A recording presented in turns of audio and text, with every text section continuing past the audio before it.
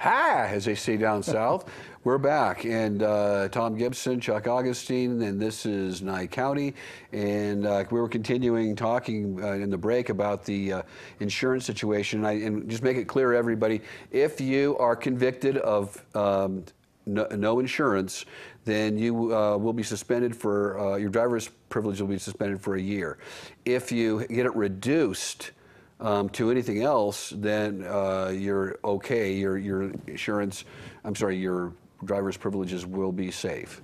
Okay, real quick before we get to Amy, regarding the tickets, today at the commissioners meeting, the sheriff brought up something. I didn't catch it all, but there's going to be more interagency cooperation on distracted driving. That is, NCSO is going to work with the Highway Patrol or the state police and other agencies that weren't specified. And there was some $5,000 bond involved, and there was talk about how that was going to increase revenue. So it's not going to get better, I'll put it that way. Okay, Amy, what you got, girl? Well, you were on the topic of the county commissioners, and Dan Shinhoffen actually is the one that decided to eliminate the first public comment at the Board of County Commissioners meeting. I called the Attorney General's office and spoke with Brett Kemp, and his phone number for anybody listening that has any questions about open meeting laws is 775-684-1100. And once again, it's 775-684-1100, and it's Brett Kemp. It's K-A-N-D-P. And he is the one that is the specialist on open meeting laws. He advised me that this move is actually quite legal because there are open meeting comments or public comments allowed after each item number and at the end of the meeting, which is fine. Dan has been known to do things that are legal, however, not right, not morally right, but legal. And this is just simply, in my opinion, one of his moves to deter the public from becoming involved. There have been many, many times when people get up there and they comment at the beginning.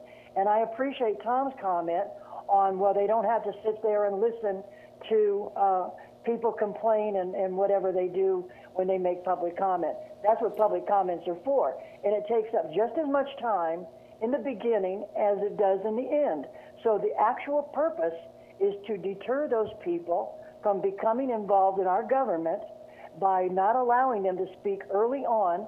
And these are people that come in because they have children that go to school, they can't be there, too long, or they're there on a work break, or they go to work a little bit late. They make special arrangements for those times to speak where it's not really convenient later toward lunchtime or after lunch. And these meetings sometimes can go for hours regardless.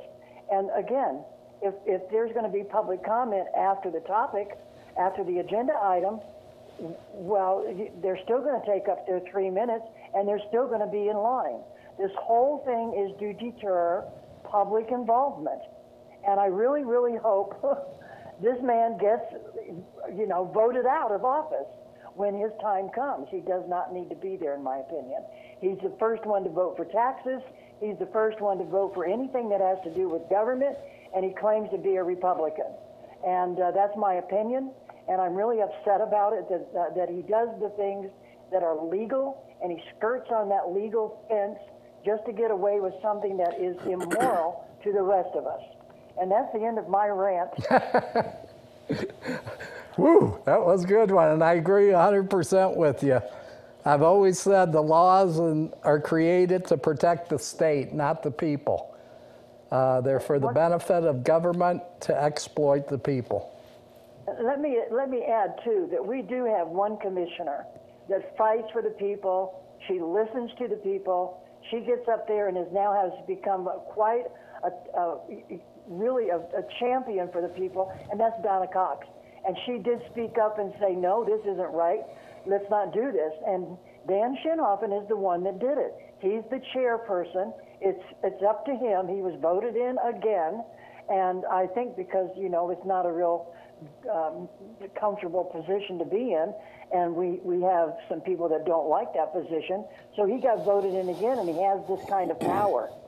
But that's just to show you what he does with power, and people that are in his district better start watching and listening to what this man does, because he is against us. I don't care what he says. He is not voting. He's not doing what the voters want him to do. He's doing what he thinks is right for the voters, and that's kind of like a dictator, you know, and we don't need public officials like that. We're not Clark County yet. So anyway, and the insurance thing, Tom, I have a question for you about insurance. If a person doesn't have insurance at the time they're stopped, and they just don't have it in the car, and they bring in proof of insurance to the court, what happens to them at that time? Well, usually I'm going to get off and listen. Yeah, usually the court will dismiss that if you come in there, if you have proof, and you bring it in, and you just say you just didn't have it on you, or the card was on your, you know, bed at home, and then and you bring that in and show the court, they'll dismiss the case right there. It's just when there's other problems is when they reduce it down to a no insurance on person. Okay. All right. Thanks a lot, and I'll keep listening. Thank you. Okay. Now, Thanks for calling. I have an issue.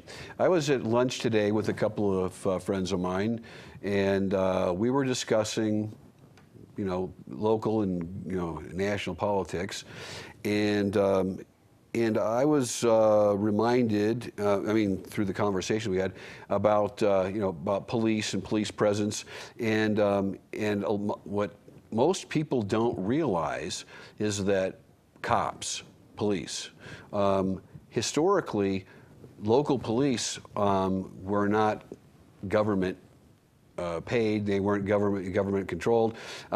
They were basically security guards. We go back to England back in the say mid or early 1800s, and you had your local. And even in the United States too, in the eastern states, you always had your sheriff. The sheriff is the county's law enforcement agent, and he is or she is supposed to enforce the laws that, you know, passed down by the state and each, you know, individual county. As far as municipalities go and cities, those were for years those were privately funded, and they were not. A good example is when the Pinkertons back in Pennsylvania had a beef with the unions. I mean, they didn't send cops in because there weren't cops to send in. They sent in these private Pinkertons, right, and they got all shot up. Right. But they did their share of shooting as well. But once we decided that we wanted to, or, you know, collectively have paid police officers or professional cops, that was supposed to, the beginning was supposed to be a good thing, and there was a lot of community policing in those days, and what people don't seem to realize, and the cops really don't realize, they are there for the people.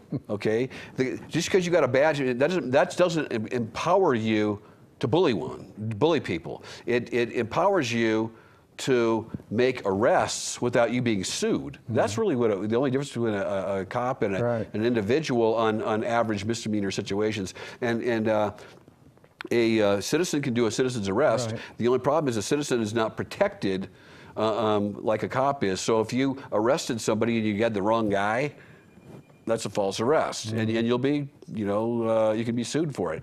But if you are a cop and you make a false arrest, you can still be sued, but you're protected, and you have what's called limited immunity. And so when you're sued, they have to show more than just that you'd made a mistake. Yeah, we got a call coming in, but let me real quick say my feelings on. If we can't get rid of government totally, as people know, I'm an anarchist, which means I simply believe we could work out a better way to solve all the problems without giving this incredible power to government. And it's gone from the initial Constitution with very limited government, right, to this monster. But regarding police, do away with unions. That's ridiculous to have unions, whether it be the military, Reagan did away with the air traffic controllers. Yeah. Police should not have unions. They should not be immune to the laws. This insanity of protecting police when they're clearly wrong, whether it be murder or anything else, has got to stop. They've got to be held accountable, just like we should be. Sure. We got a caller here. Okay, Stephanie, is it? Yep, that's me. Hi, what you got, girl? Hey, I just want to say I've been here 22 years. I love it here. I love our police force. The 22 years I've been here, all they've been is kind to me and my late husband. They're always there when well, not always there when we need them, because I like to carry one around in the back seat of my car sometimes for these crazy drivers out there. But I praise our police station. And the fire that happened today was right across the street from my house. And I'm so sad to hear those people lost their home, but everybody was safe. And the fire department did a great job. So I have nothing but praise.